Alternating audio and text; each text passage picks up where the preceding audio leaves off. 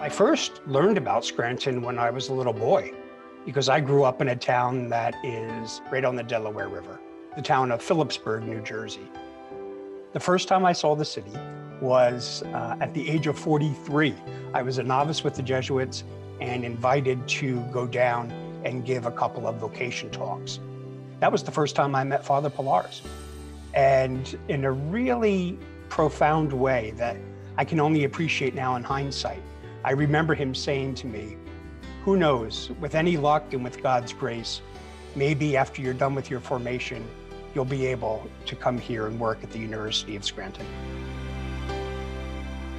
I worked in higher education administration for about 17 years before I joined the Jesuits. I had the privilege of serving in various administrative posts, St. John's University first, then Montclair State University, and finally at Providence College.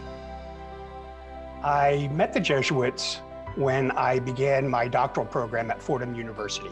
Meeting them was comparable to being away on a long vacation, coming home, putting your key in the door and walking in. There's no feeling like that when you know that you're home.